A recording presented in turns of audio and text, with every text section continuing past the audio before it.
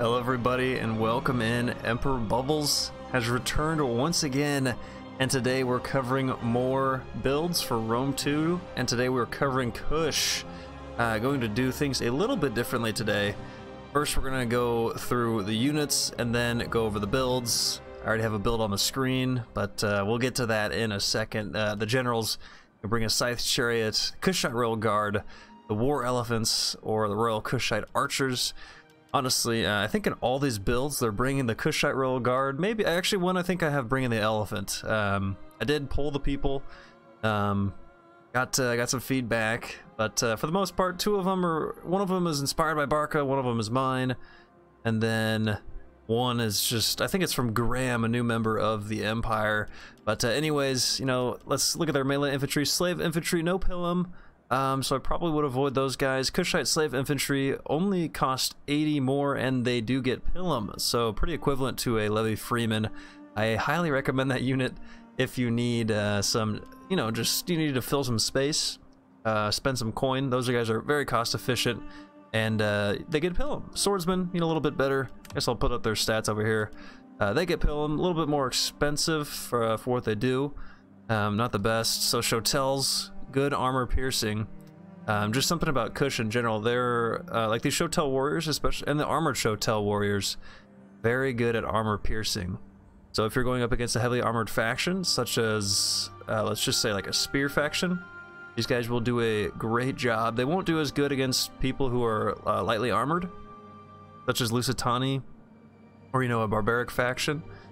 Something that you know, there is one unit though that does very good against all melee units. It's the Disciples of Epedmech, probably my favorite melee unit in the game. I think to me they're the best melee unit in the game. If used properly, if you can get the proper charges, if you can get in there, they will do a tremendous job.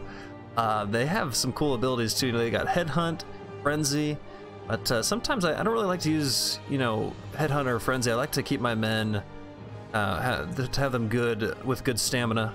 So if you use those, that will use your stamina, but then they scare everybody. So they have a morale debuff to the enemy.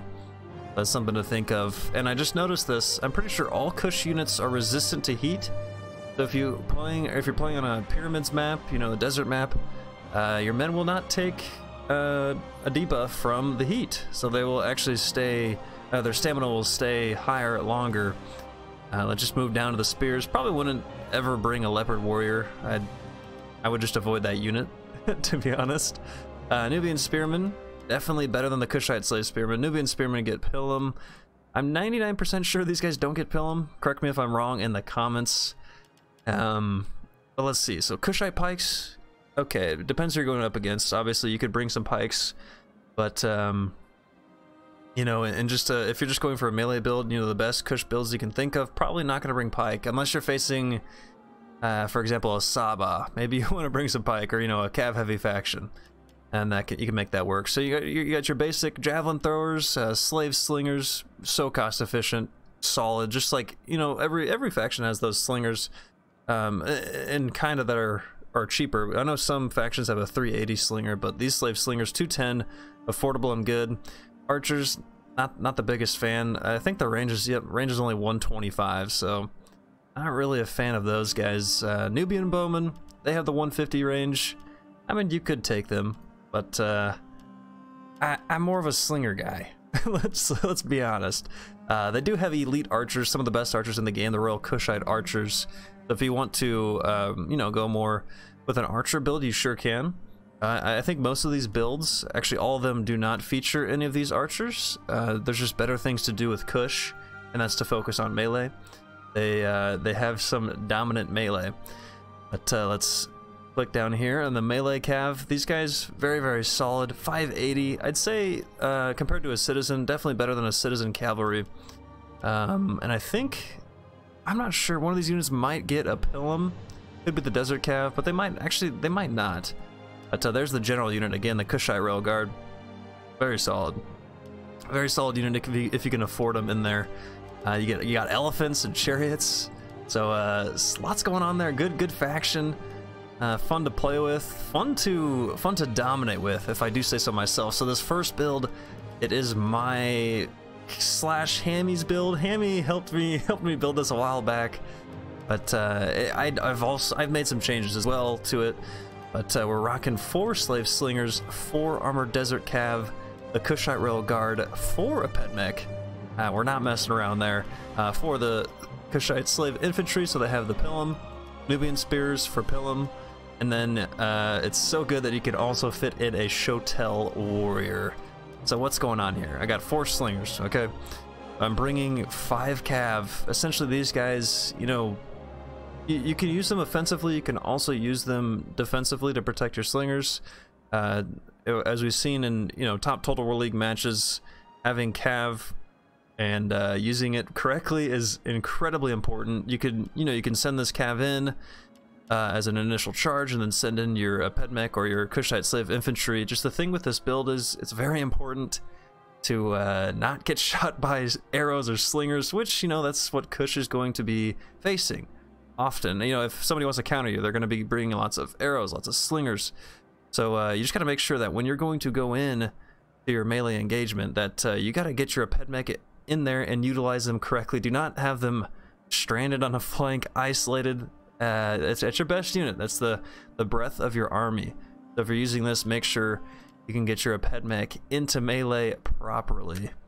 But let's load up the next Kush. This is from Graham, a member of the Empire.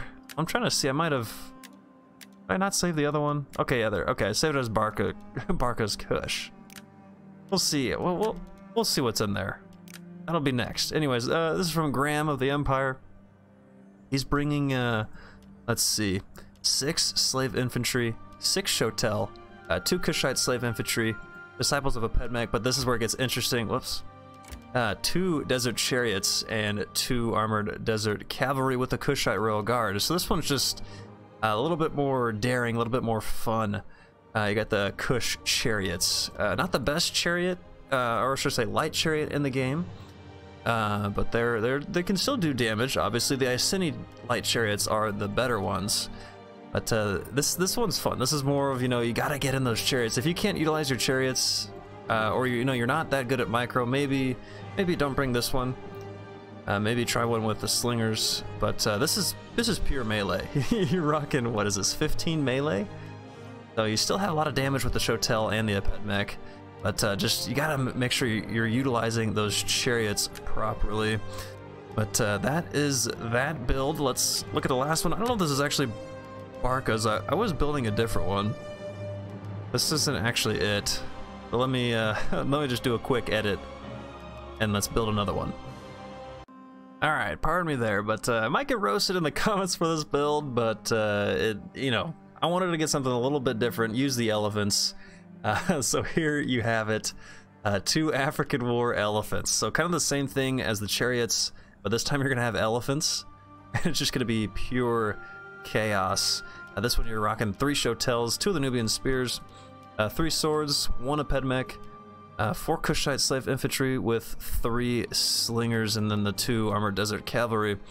So it's, you know, kind of similar. Obviously you want to protect this ped mech.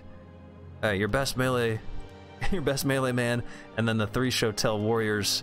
But just try to make sure you get in those elephants, overwhelm your enemy, and then just have a blessed victory. But thank you guys for watching this video. Hope you learned something. Hopefully these builds help you. I'm definitely going to try to go more in depth in the future videos, like I was doing here, going over the units and just what I like, what I don't like, things like that. But until the next video, brave fighters, please like, comment, and subscribe. It would mean a lot to the Emperor. Glory be upon thee, and glory to the Empire.